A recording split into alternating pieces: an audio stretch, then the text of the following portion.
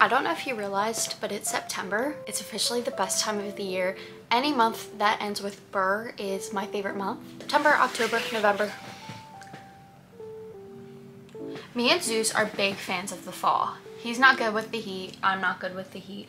However, summer does provide us a lot of opportunities to read, so we read a lot this summer. Instead of just doing an August wrap-up, I figured why not go through and do a reading tag for the summer. So I went to YouTube and I looked up summer reading tags to see which ones I could do, and lo and behold, I found.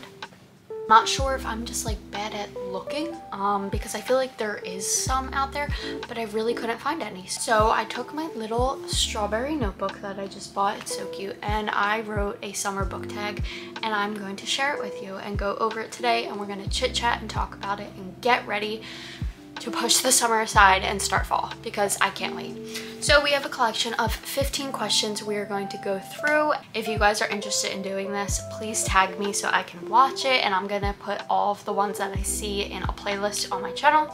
So without further ado, let's jump into the summer reading tag. This one isn't a question, but just an honorable mention. I'm so excited for this book. This is gifted to me by the Canterbury Classics team, and this is Classic Tales of Horror. All the month of October, I will be reading one short story from this every night over on my TikTok and my Instagram. So if you would like to purchase this book, rent it from your library, get the digital copy of it, and do this with me, I would love that. So make sure you're following me over on my other socials so we can do that together.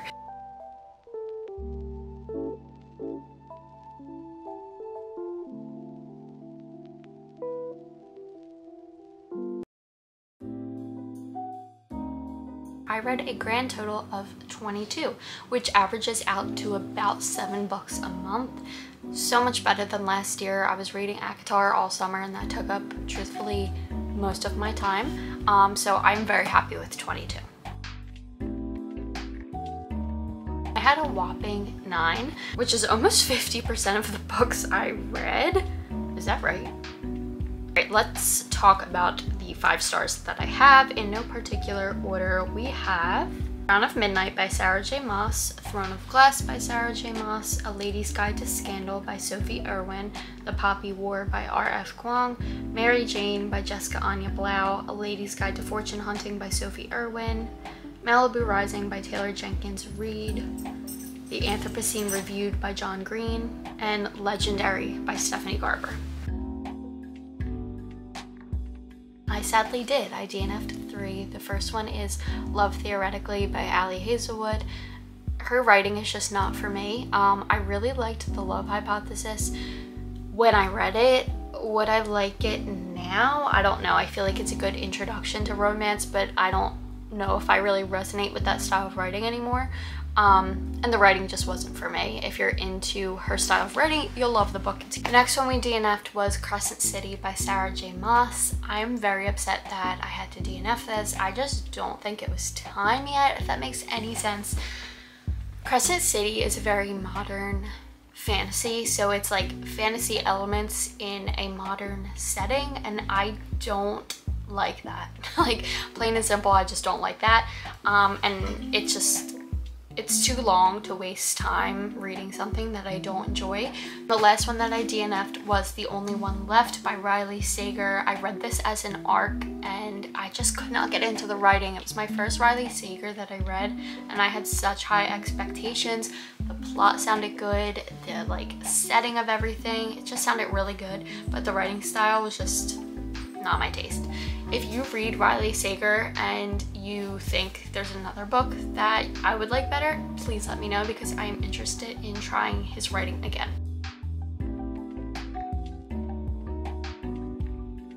This one is Tender is the Flesh. I'm saving this for a little bit later into spooky season. This book is basically about cannibalism. It's this dystopian society where, for whatever reason, animal meat is deemed poison and toxic for humans to consume, so we start consuming humans. And this follows Marco, our main character, who works at a human processing plant. I hear that it's less like in the details of eating humans and more in like the morality of it and stuff like that, so I'm interested. Very nervous though. Did I read this book on the beach? No, I didn't. However, I wish I did. This is Mary Jane by Jessica Anya Blau. I've talked about this one so many times on my channel, so I'll keep it brief. It's about a 14-year-old girl who is living in the suburbs of Baltimore in the 70s. She comes from a very straight-laced, strict white family, and she is nannying for a rich white family also in the suburbs, but like a neighborhood over. The mom thinks it's going to be a perfect fit for her to make some money. However, the family is a complete 180 from her family, and she's kind of tossed into this world of like talking about sex, rock and roll, drugs, alcohol, stuff like that. She doesn't participate in it, but it's discussed so openly, and it's so different from her life that it's just like a very eye-opening summer for Mary Jane. All of the characters are so unique, and they all just feel so fleshed out, and like the author truly loved writing them. And I don't know, it just felt like a warm hug. Like, I just wish I read it on the beach. It just felt comforting, like a beach read. It's fast-paced. I loved it. I'm going to have to go with Crown of Midnight by Sarah J Maas. This is the second book in the Throne of Glass series. Throne of Glass I gave 5 stars as well, and I loved, but for whatever reason the second book just packed a bigger punch.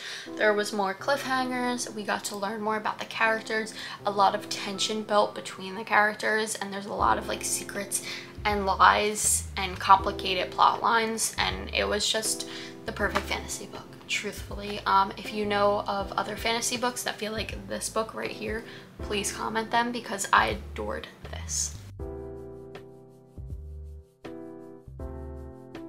For me, this was The Silent Bride. I listened to the audiobook on Kindle Unlimited, and I finished it in a day, which I never do. However, I did not enjoy the way the book panned out. It is about this woman who is walking down the aisle the day of her wedding, and she doesn't recognize her groom. Everybody around her is telling her, that's your husband, that's him. They think she's having some sort of mental breakdown, and she is certain that that is not her husband.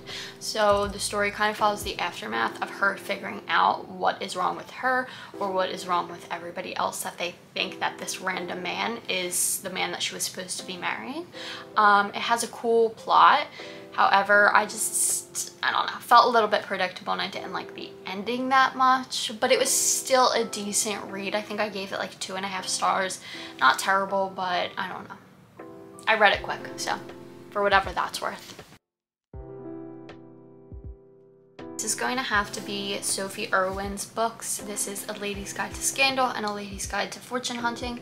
I was sent both of these books by Penguin Random House, and I'm not the biggest romance reader. I don't really post too much about romance books. I mainly focus on fantasies, literature fiction, and thrillers, stuff like that.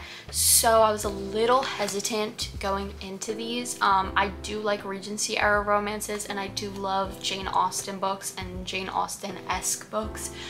So I thought I'd like it, but did I think I'd give them both 5 stars? No. These are both 5-star reads for me. The characters are just 10 out of 10. The banter is 10 out of 10. If you like slow burns, Regency era romances are the slowest of burns, and they are perfect. Like perfect. Like, you know, the hand scene in Pride and Prejudice, like, you know what I'm talking about. That's how these books feel. Like, it is just like the slowest burn. The banter's so good, and any book that Sophie Irwin writes from now on, I will be purchasing immediately. Did I read this in May? I think so, but I'm just still going to include it because I want to talk about her.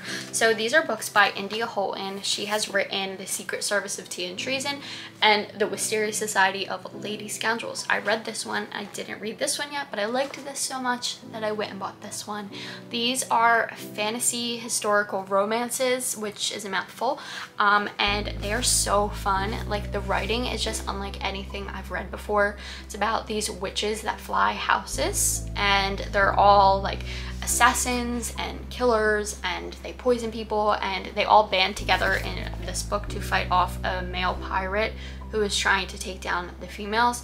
And it's just so good. Like, it's just so good. The writing is funny and sarcastic and dry, and like the humor is super dry, and I loved it. So if you're looking for something along the lines of that, I highly recommend picking up anything by India Holton. I also believe she wrote The League of Gentlewomen Witches. That's totally the wrong title, but she has a Halloween-ish book, so check that one out for the fall.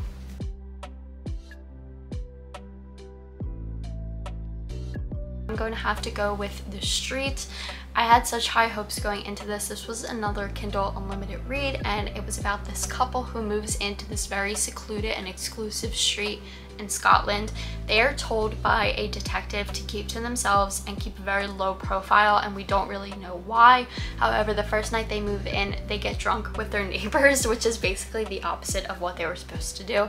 The next morning, the wife goes next door to get Advil from the woman who lived next door, who they drank with the night before, and she finds the house completely empty. She asks all the neighbors where her neighbor went, and everybody tells her and insists that nobody's lived there in a while.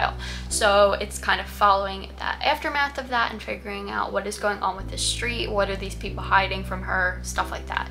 The ending was super predictable, and I felt like just like an easy way out, and I don't know, I just didn't like the ending at all. I think I gave it 1 star. I was super mad at it because I felt like this could have been such a well fleshed out creepy thriller, and it wasn't. Like, it was kind of boring. Sorry, it was.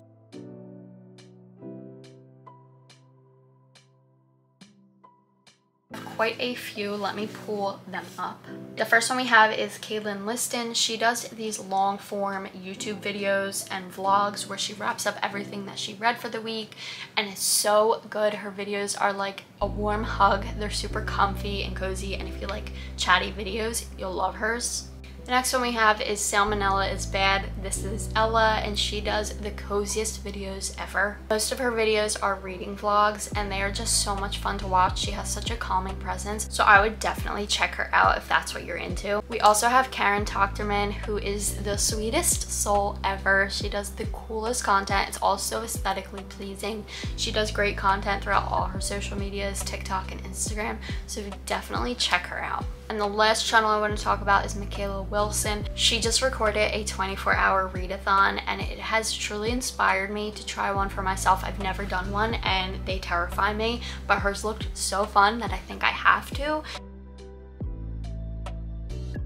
This is going to be the Caraval series by Stephanie Garber. There is a spin-off series about Jax, but I have not read that yet, and we're not going to count that.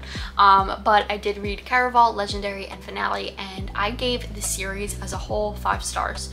So good. It is like a fairy tale fantasy with magic, and it's just this game where people get invited to participate and the winner gets a wish granted, but the stakes are so high. Like, people die, like, it's serious, but it's so fun. I just love it. There's romance, tension. It's perfect. If you're looking for like a fantasy series that you can get through quick that's not like 8,000 books long, Caraval is perfect. I'm going to have to pick 2. This is by Kathleen Glasgow and Liz Lawson. This is The Night in Question, the second book in the Agatha's series. So these books follow these 2 high school girls who are kind of foils of each other. They're complete opposites, and they work together to solve murders in their coastal California seaside town, and it is just the best murder mystery. Like, if you picture a book that you want to lay down by the window on a rainy day with like a mug of coffee, this is it. Like, these are the books. They are so good. The authors work so well together. I can't tell who writes what, and I don't know, it blends perfectly, and they are so comfy. I loved this.